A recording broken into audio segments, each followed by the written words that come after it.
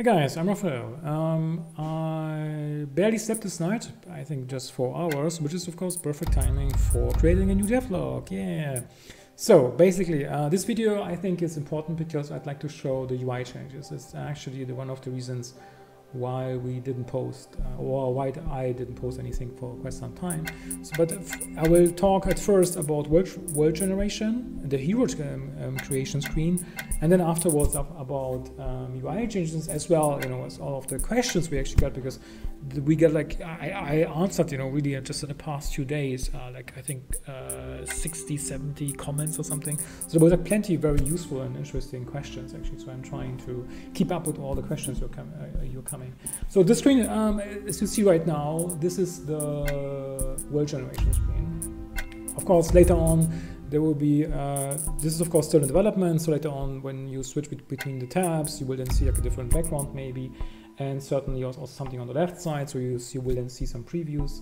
But basically what you're doing here, you know, you're setting the seed, the name, as you saw initially when I was started to talk, you see the land mass, you know, the islands or continents, temperature, humidity, and so on. The typical world generation settings.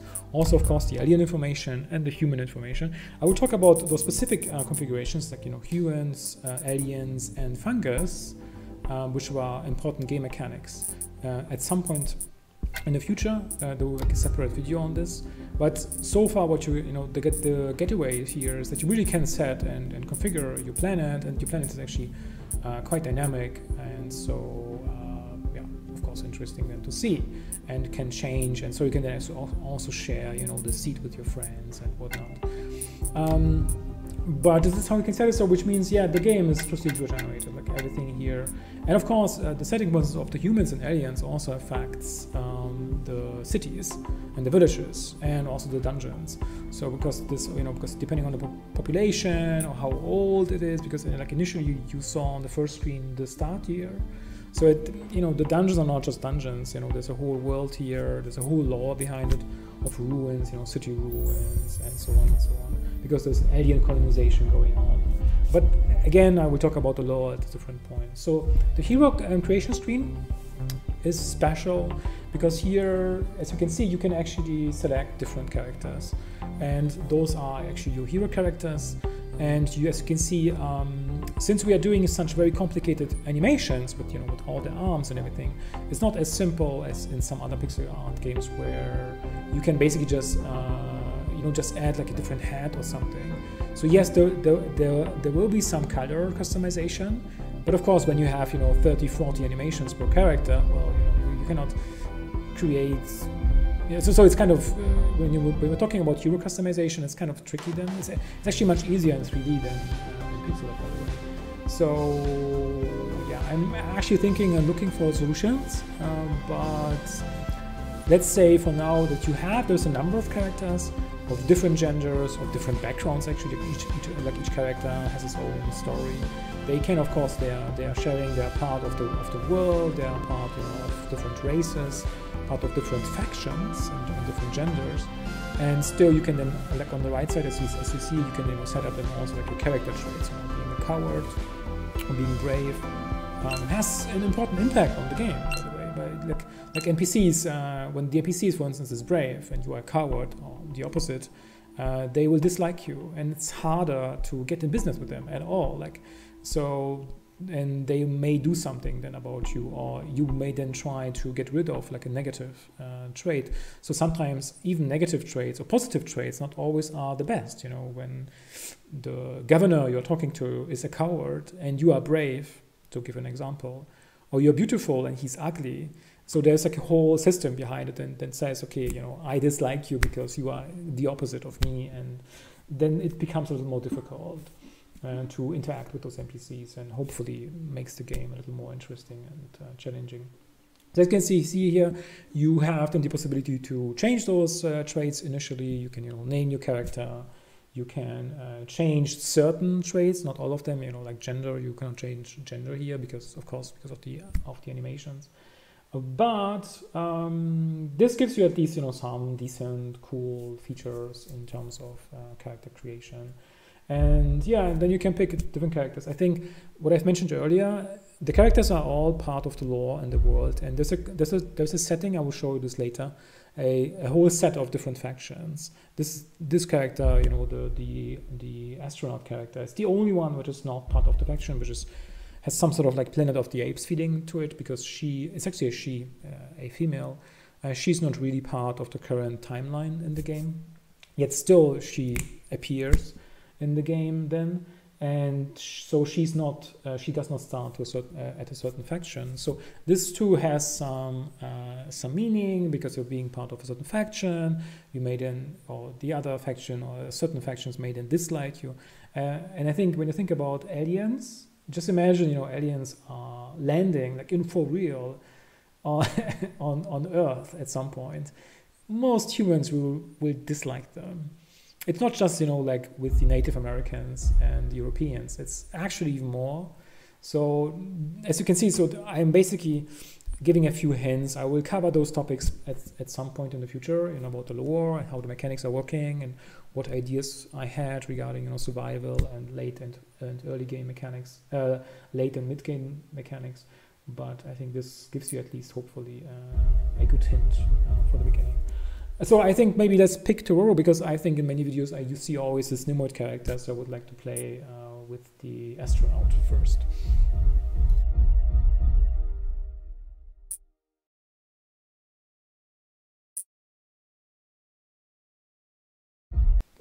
So once you have landed, then you can do all kind of stuff. I will not cover the gameplay mechanics so much in this video, because it's really about the UI changes and your questions. I will do other videos where I talk specifically about certain mechanics, but yeah, just to cover in this video why we were silent for a few weeks. And the reason is, as you can see, if you compare it to the previous video and previous screenshots, it's actually the UI. You already see it here, like, you know, there's this energy bar on the top left, which is, you know, a core mechanic of the game, which I will cover at some point, but not in this video. But of course, we beautified the game a bit, you know, adding like more magic to it to make it like, you know, cooler, with the camera rotation. You also see that the character is closer now.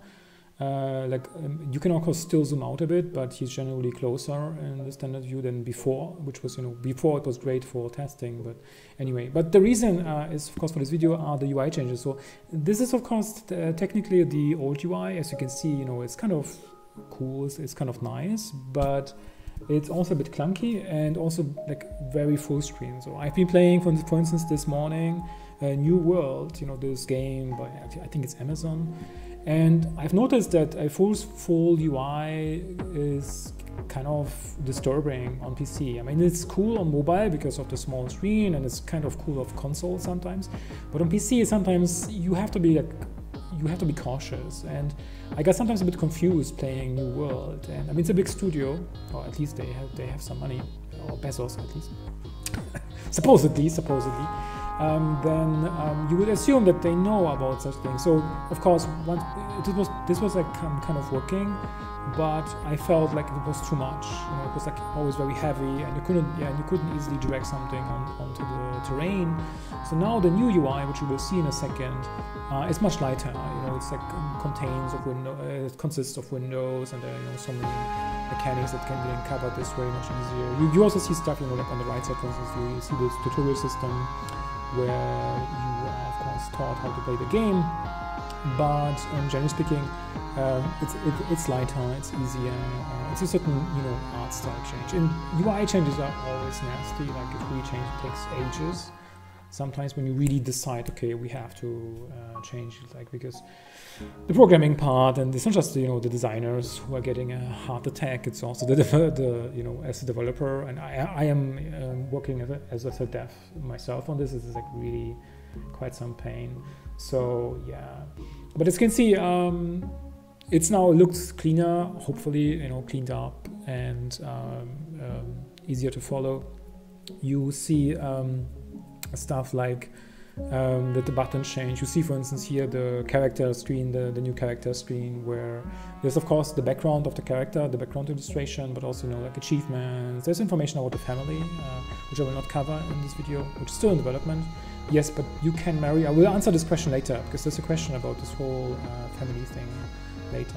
But you have like you see like your character traits at the bottom. You see, you know, your stats. You see your body slot, which you can set in the inventory. You will see in a second. But you already see, hopefully, that the UI is now, of course, you see more of the world. So this, I think, this is one of the which is, you know, the biggest, because which is the biggest one, the biggest screen, because of the just plainly because of the illustration. So the other screens do not require such a big illustration. And you are, as you can see here on the right side, there's like this whole family thing. Yeah, and again, the achievements and stuff I will cover at some point in the future. Other screens, for instance, is the inventory. So the inventory also changed a lot. Like previously, as you saw a couple of minutes ago, it was like very, you know, very clunky, very big full screen. And now you are basically have like this very typical inventory with some body slots where you can do stuff. Oh, this is by the way, this is basically just debugging items. I'm basically just playing around with it and fooling around, just for the purpose of the video, just to show some stuff, you know, that you can do. I will not cover again all topics, but just to get the pickaxe up and running for the video purposes instead of, you know, just doing the traditional crafting part. So while I'm walking now like around, I will then basically comment the UI. I will comment the changes. So generally speaking, this is what kept us busy. We had some changes we also for the feeling, like here, for instance, the skill screen. Yes, we have a whole skill tree system and tech tree system, you know, where you learn also more about the world, by the way. So it's not just, you know, super technical, but it's also, you know, you learn about the history, what happened actually to this planet and what is going on. And this is how, for instance, how we unlock stuff. And you know, you using points, you're earning XP, and then you're earning points when you go to, you know, into the dungeons, or when you defeat some boss. Then of course you're earning more, and then you're getting some, you know, some fresh super items and some fresh gear. Of course, the building mode, which is very important, you know, for buildings and building walls and whatnot, also changed. Now it's, you know, smaller, it's much lighter. As you can see, it's still a bit in development here because there's some stuff that is actually from the previous version, but yeah, so this is of course what can keep us busy. There's of course also the template mode, which you will see in a second, right? So this is basically where you can, something that I was missing in many games, like many survival games, because I'm playing like a lot of survival games and many building games, and in Sims, even Sims, you don't have a function where you can say, okay, I would like to build something, and then I can basically just repeat it. So you basically store it as some file somewhere, and this is kind of cool and useful for, you know, creating repetitive buildings or whatever, especially when you're in a guild or when you're in a clan. And so we have this function, and we also use it then, you know, to create the buildings in the city. So whatever you see online, you know, fancy city buildings, whatever, it's actually done with this editor, maybe with a slightly older version. But yeah, everything that you see it's actually made. So, and you can actually basically like rebuild it and reuse it, technically speaking, because of course the game itself is like fully moddable. You can, you know, you can mod everything. Like everything that you see here can be changed already. So this is kind of stuff. But of course, like normally when you are trying to build something, which is not part of this video, of course, as you can see on the right side, you also like require crafting. Other things that this is basically just now a screenshot because of the video I didn't want to recall it. This is of course the world map. So the world map itself also, you know, became now lighter. We're using certain shades. This is I will cover this whole faction world map thing at a different point, because there's actually a video about this, which I will not show like right now. Furnace, this is just an example, like how now the building detail screen looks. You saw it previously, like when you go back a few minutes, you saw like the old version, which was, you know, kind of big and clunky. Now I think it's much easier. This is how this is, by the way, how you craft. So you open the building and then you say, okay, craft me, I don't know, a wrench. This is also like a design concept, but this is not implemented yet. This is of the social screen. This is an important mechanic, you know, the whole family marriage mechanic with your children. I will not cover this at all, but I think if you know Stardew Valley, you sort of understand, you know, where we are going. And you see also at the top, you see like all kind of factions, which you saw previously on the diplomacy screen. So yeah, because, you know, we are not as small as, say, as Stardew Valley, we're actually much bigger in terms of the lore, at least. And so, and I will basically just now like run around and then comment and answer the questions at the end, because there were a few questions. So first off, the feedback was very positive. I was actually pretty surprised because, you know, we were quite silent, or I was quite silent for a few weeks, and then all of a sudden I started to post again, and then you know, like I had them to like write within really 2 or 3 days, lots of like different comments. I think like 60 comments or something by now, 65. And I didn't even started to comment again on Reddit, and so it's really mainly Facebook now and Twitter. But it's still like I'm trying to catch up with you guys. So when you have questions, please ask, and I'm basically reading everything. So it just takes sometimes some time. The thing is, there was a question about Starbound vibes. And yeah, I mean, of course, you know, Starbound, I personally think it is a great game. I'm playing actually probably too much Sandbox and survival games. I'm really not so much into MMORPGs, but really heavily into survival games and Sandbox games. And of course, Starbound is, I think, but I will not cover this in this video, but one of the ideas I had was really to go beyond Starbound, and of course Starbound also has like many strengths, but yeah, I think you will like eventually see what I mean by you know, where we changed the game, or where we are slightly different. There was a question about co-op. This is like this is one of those FAQs. Is what about multiplayer? And yes, basically there is. Unfortunately, this is now cut out because he was like asking so many questions. So basically, multiplayer, yes, there is a multiplayer server framework under the hood of the game already. So the game actually runs as an offline server, by the way. But it's not like fixed right now because we made so many changes, and I think you know how it is maybe with, you know, netcode and networking. So but the idea is really to have multiplayer running, like real multiplayer. At release, and to use it like as easy as possible, sort of like my idea was like as Animal Crossing. The other question was of course about consoles and mobile. So yes, the idea is to publish the game first on PC next year, and then consoles, which would be PS4 and what comes out, you know, Switch and so on, and Xbox. And then eventually, once this is up and running, then eventually at some point, then in the future on mobile, because the game is supposed to run on mobile as well. So we put some extra effort to make it, you know, as light as possible, you know, in terms of performance, memory, consumption, or usage. Yeah, this was a good question. I was actually asked like frequently about Steam, by the way. So that's a very good point. Steam is very important. I am currently setting up the Steam page. I was actually waiting for the trailer to be done, but maybe I can just set up the Steam page without the trailer, and then basically just update the page. So yes, it's coming. It's actually coming next week, hopefully, or at least within the next days.